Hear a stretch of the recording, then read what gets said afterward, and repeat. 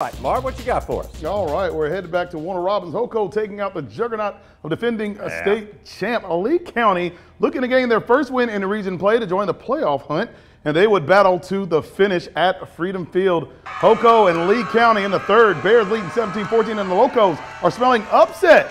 Trojans come up with a little luck right here. Kyle Toole to Emery, low. Squares up and fumbles the football. His teammate James Hobson II scoops and scores and just breaks the plane, and it's 21-17 Lee County. Yeah, when things are going your way, they're going your way. Bears defense playing stand-up defense for most of the game.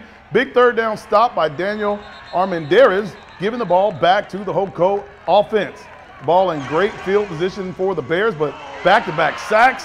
Yeah, pushes Hoco line of scrimmage 33 yards away, and they're forced to punt on downs. Now still in the third, the Bears on the march again after they give that ball over there. Marvin a little long with the edit, but here they go. Lee County is chasing. No, that's going to be a pass from Max Rigby to Isaiah Harrison. That goes inside the 5-yard line. Looking to square up in the fourth quarter. Bears very much alive, but they would get a field goal out of the game, and it's 24-20. Here they go, fourth down.